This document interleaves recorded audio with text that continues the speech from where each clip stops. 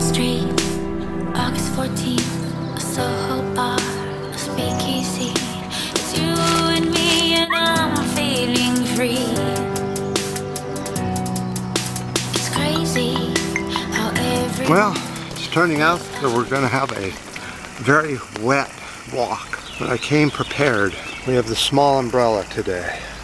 Alright, today we're going to talk about the permafrost thawing around the world, and especially pay attention to it up in Canada because there's been some new information.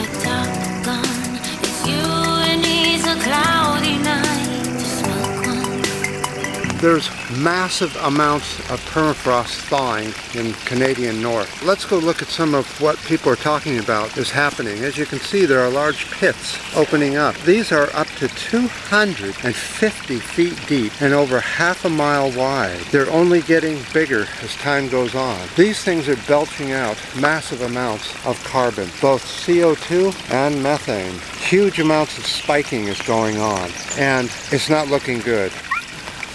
Let's continue on. We've taken shelter down into the deep forest. Hopefully it will stay somewhat dry, but it might be a little dark, grainy looking. So the NAS says that the northern permafrost, meaning Alaska and Canada, contains 1,700 to 1,850 gigatons of carbon, both methane and carbon together, which is very worrisome.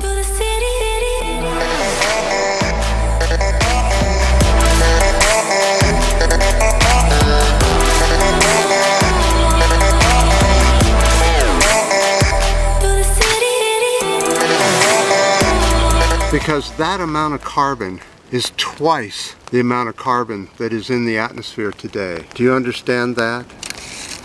Twice as much carbon. This is why this is so important. The theory is if we go over 1,000 gigatons of carbon in our atmosphere, that's the end of humanity. That's as high as we could possibly go and still live. The amount of permafrost melting in just Canada and Alaska alone is right now emitting 129 gigatons of carbon into the air every day. Earth has now accumulated 515 gigatons of carbon in its atmosphere. Remember, we can't go above 1,000. And as you know, we talk about CO2 and methane emissions all the time here, which are now going up faster and faster and faster. So Jim Bob gave us a link back on the methane video, and I have it down below, which explains why it's so important that we pay attention to methane especially. Not only just CO2, but both methane, carbon, and the other greenhouse gases, because this video down below in the link will tell you everything you need to know about methane. After you watch that video and the other two I have up there, one is, the first one is easy to understand. The second two you need to maybe just watch it and don't worry about understanding it all. You can kind of get the gist of what they're talking about. Yeah, there's a lot of scientific words and in-house type stuff, so it's difficult to understand, but you must go see. It's important to go watch that video, and then you'll understand why I have been so alarmed about what's happening to our environment. Well, the rain is coming down a little harder, and the wind has picked up, so I'll go right into notes. And a couple notes, big items have been happening here. Things are going to change.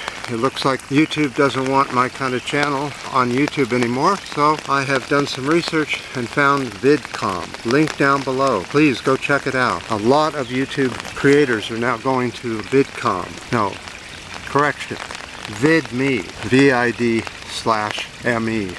As soon as I get my new channel up, I'll make a few videos, and we'll be making videos for both channels for a while. And then maybe I'll switch over to Vidme if it works out. If not, we'll stay on YouTube. But right now, YouTube is really crapola. People are very upset with it. One nice thing about Vidme is that the comments are much easier to do. They're right there on the channel, that you're right there on the page. See, right there on the video that you're seeing, there are comments. There's no bell thing, no complications. It's pretty straightforward, and no ads for now. So I'll go up and sign up, put a video up, and then I'll come back to YouTube and give you guys the link. I definitely do appreciate all the comments and the ups and the downs and the new subscribers, though YouTube seems to let 3 or 4 subscribers come in and then they delete 3 or 4 subscribers. So that's another reason I just want to get off YouTube. It's not it's not friendly to blogs and news and that type of thing. They just want silly, stupid, corporate type stuff, and that's not what I'm about, as you know. So until next time.